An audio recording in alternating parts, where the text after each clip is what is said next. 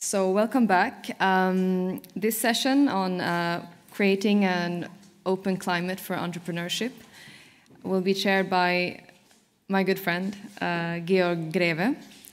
And I think I'll use the trick that Tony Cornford used in the last session, where I invite you to look at the official bio that we have of the speakers.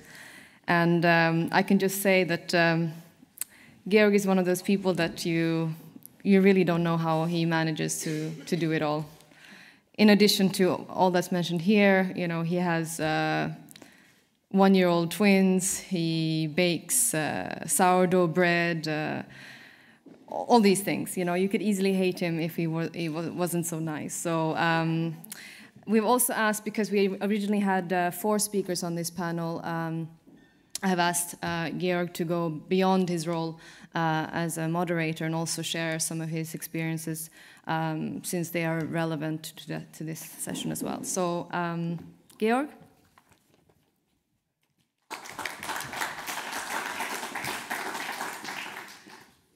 Thank you, Sachiko. Actually, when you asked me to say a few words from like a personal perspective as a lead-in to the whole entrepreneurship section, and I foolishly said yes immediately.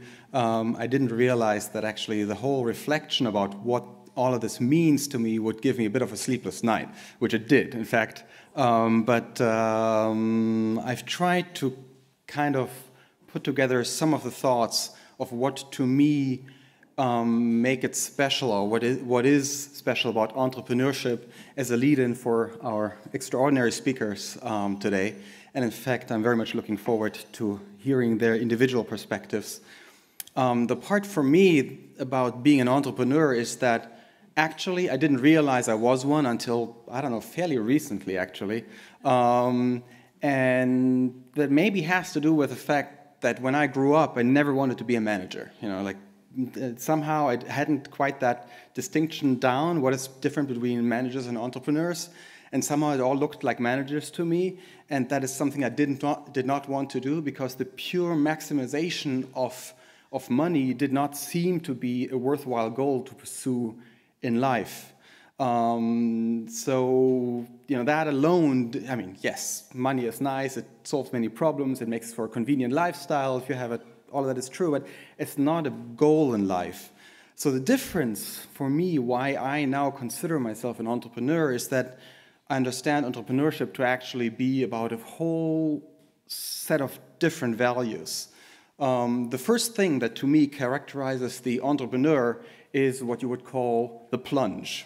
You know, if you actually want to start something meaningful, you actually have to go for it, in the sense of really, really dedicate yourself to this thing, which is an experience that I made when I started the Free Software Foundation Europe.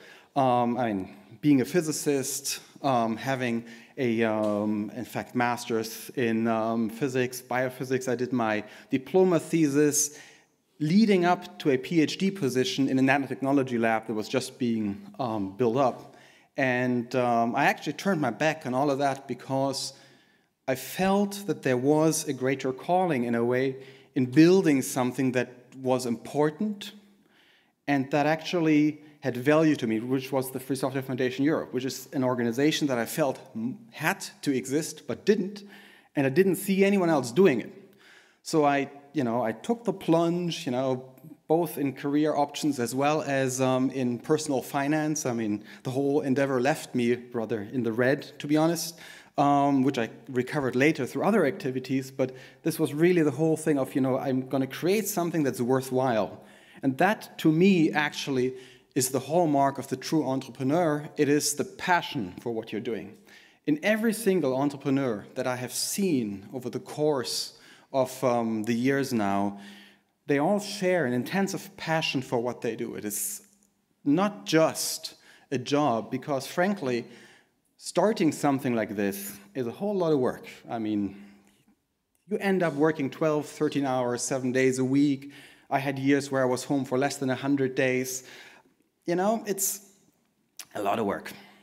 You don't do that lightly. It's not just for the money. You do it because you actually believe in this. You want to make a difference in something. You believe in the necessity of what you are actually doing. And it's about rising to the challenge that you have set for yourself, which characterizes to me very much what entrepreneurs are about. We try to somehow make a change for the better, which however way you define better for yourself, that's your own personal calling, but in the end, it's about making that change. And this reminded me of a quote, in fact, when I was tossing and turning last night, that has always inspired me and actually characterizes some of this, which is by George Bernard Shaw, where the reasonable man adapts himself to the world, the unreasonable man persists in trying to adapt the world to himself. Therefore, all progress depends on the unreasonable man. And, you know, obviously it's unreasonable men and women. I mean, I guess those were the days where, you know, people were not paying that much attention to those details, but in the end, entrepreneurs are unreasonable in the best possible sense. And to some extent, it is unreasonable what we do. I mean, I started a company with a wife pregnant with twins simultaneously. I knew this would be hell to pay in terms of time.